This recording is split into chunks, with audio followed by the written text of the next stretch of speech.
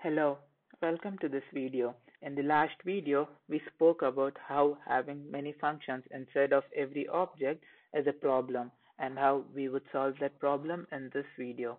We told it was a problem but never spoke about the problem.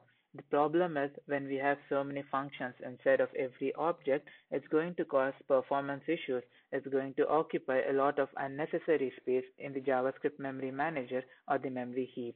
In this video, we shall create an object and house in all the functions, and when we call the increment function, in our example we chose increment. So when we call increment function from the user object being the returned value from the new user, and when after returning the value, we are assigning it to user1 variable, and user1 is now an object. So when we call increment function from the user object, instead of throwing an error, we'll see how JavaScript is going to call the function from the repository of functions object. I am going to create a new file and I'm going to name it functionrepo.js. Instead of functionrepo.js, I am going to define a function and I'm calling it users and uses as two parameters, name and items. Inside of this function, I'm going to declare a new variable and I'm calling it new user. And instead of assigning empty curly braces, instead of assigning an empty object by passing empty curly braces, this time I'm going to use object.create and I'm passing it null. Okay. Now to assign properties inside of the new user empty object, I am going to use dot notation syntax. New user dot name, name being the key and name being the value. That value is coming from the parameter from user's function. New user dot items, and items being the parameter value coming from the parameter. This time we are not going to add a key of increment function and a value of increment function. This time we are going to return the new user with key value pair of name and items. Return new user. Now I am going to declare a variable with the name function repo, and I'm going to assign it an object with a key of increment, and increment is a function with increment, and increment function is going to return the pre-incremented value of this dot items. Now this, I'll show you what this is referencing to in a moment. Now I'm going to declare a variable and I'm naming it user1 var user1, and I'm calling the function users with the argument of John Doe and an argument of 2. Now this is being referred to user1. I'm not going to talk about this in detail because I'm assuming that you're already familiar with this keyword, and I'm going to dive right into the code, and I'm not going to waste time by explaining what this is all about or what this keyword does. There are many sources out there that explains what this is in a great depth. Now let me console log user1 and let's see what the output is.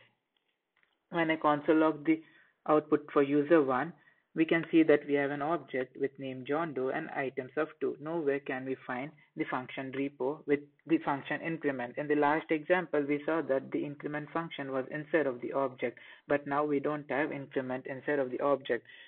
Okay, we don't see any hidden properties as well because we are passing a null inside of create. Instead of null, let us pass function repo. Now when I pass function repo, let me clear the console and run the code again. Now when I expand, we can see that we have the hidden property of _proto_.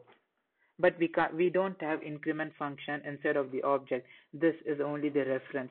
We don't have the increment function inside of the object.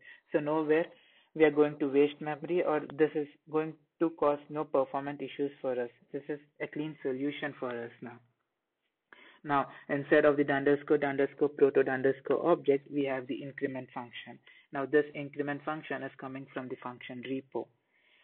Now, when I call user1.increment, we can see that we have the output as 3. That is coming from this _proto_ object. Now, what is _proto_ doing for us? How do I put it in words? But before explaining what the underscore proto the underscore is doing for us, let me expand the underscore proto, and instead of increment we have this prototype, and instead of prototype we have this hidden property again. Now inside of this hidden property we have so many values. Now outside of this prototype we have prototype here as well, the underscore proto the underscore, and we have the underscore proto the underscore here. So we have many the underscore proto the underscore hidden properties inside of this function. Now we get the increment value to be 3 even if the increment function was not inside of the object. This is happening because of the prototypal nature, that is the prototypal inheritance of JavaScript, and the underscore proto the underscore is the bridge between the users, that is this user one in our case, and to the function repo. It acts like a bridge, and it connects user one with the function increment inside of user one. That's the reason when we call increment with user one, we get the output to be 3. Proto and underscore proto underscore is the link between function repo and users. Now, this is the prototype chain. I showed you what the prototype chain was, but I never told you what it was called. Now, this is the proto, and inside of the proto, we have the hidden property proto, and inside of that, we have hidden property proto. Now this is the prototype chain. What is prototype chain? If JavaScript wouldn't have found increment function in the first layer, it would have gone down the chain to see if it has the function in the other underscore proto underscore. It's going to go down the chain until it finds the function. This is known as the prototype chain. We'll talk about the underscore proto underscore in the next or in the upcoming videos. But now what we implemented, the solution we implemented is what the new keyword does. This is the behind scenes operation of the new keyword. We shall talk about new in the next video. Until then, thanks for watching this video. See you in the next video.